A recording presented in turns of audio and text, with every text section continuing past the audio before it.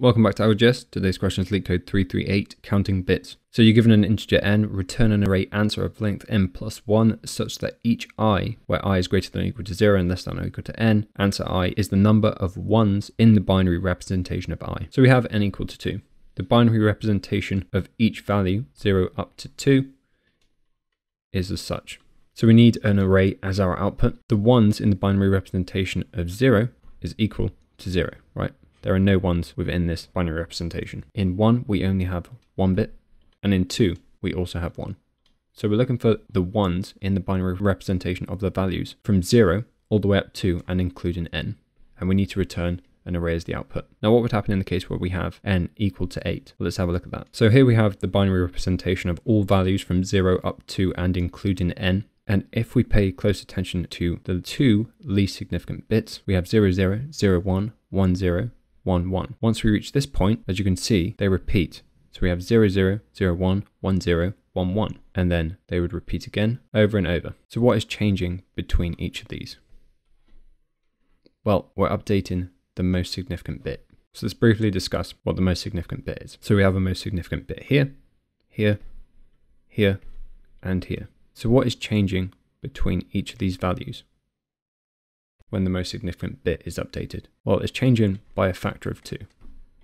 And that makes sense, right? Because a bit is a power of 2, essentially. So if we start at 0, right, there are no ones within this section. However, when we move to 1, we have 1 bit. So it's going to be 1 plus, we could assume that's plus the previous answer, which would suggest using DP. Right, so if we make a DP array from 0 up to and including 8, this DP array is going to be the representation of all the ones within the binary representation of each value from 0 up to and including n. We can initialize the 0th index to 0 because we know that there are no ones within the binary representation of 0. And now we can try and work out our optimal substructure. So if we do 1 plus dp of I minus 1, this will give us the correct answer for 1.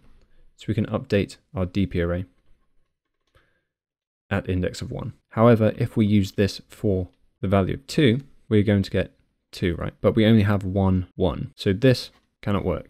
So let's think about this. The only thing that has changed is the position of this 1. So we've updated the most significant bit. And we said when we update the most significant bit, we times by a factor of 2. So if we initially have a variable called most significant bit, actually we'll call it offset. If this is set to 1, when we change the most significant bit then, or when we change this offset, we need to update this value. So if we times that by 2 to give us the new offset, or the most significant bit, then in order to get a bit of 1 using dynamic programming, we need to add the value from dp of 0. So one way of doing that would be to take the index that we're on, which is 2, minus the offset, which will give us 1. And like we said, this optimal substructure is wrong. So let's implement this. So at position 1, if we do dp of the index we're on minus the offset of this position, well, like we said, the offset was 1 to begin with. I at this position is 1. It's going to be 1 plus dp of 0. That works out. So that's going to give us 1. Let's see if it works out with 3. So it's going to be 1 plus dp of 3 minus the offset. So that's going to be dp of 1. So 1 plus the dp of 1 is 1 plus 1, which is equal to 2. So now we're at the value of 4. So we're in the dp array, we're at index 4. We can look at the binary representation. What's happened here? Well, we've updated the most significant bit. And how can we check for this update? Well, we said a bit is a power of 2.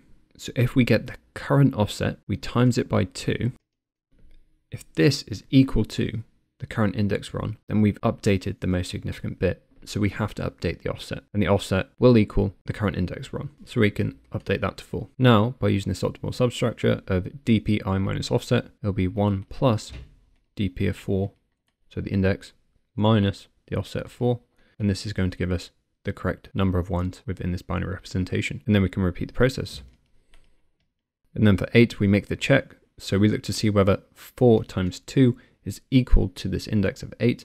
It is. So we update this offset to equal the index, and then we add it to the optimal substructure we created, which is 8 minus the offset, which is going to be 1.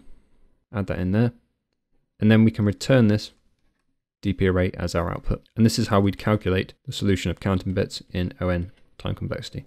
Let's first create the dp array. It's going to be n+1. And we need to fill it with zeros, right? Because we initially need to set the index of 0 to 0. And the easiest way of doing that is to fill all values to 0. We need the variable offset, which is going to be the most significant bit. Then we need to create the loop. So I is going to be equal to 1 because we set the base case for index of 0, where it's equal to 0. I is less than or equal to n because we want to include the last value. So within this, the first thing we do is check to see whether we've updated the most significant bit. So it's going to be offset times 2. If that is equal to the current index we're on, then the most significant bit has been updated. So we need to update the offset to equal the index we're on. Then we can write out the optimal substructure. So dpi is equal to 1 plus dpi minus offset. And all we need to do is return dp, and this should work. Submit it. And there you go. Hope you found this useful. Don't forget to like, comment, subscribe, and I'll see you in the next one.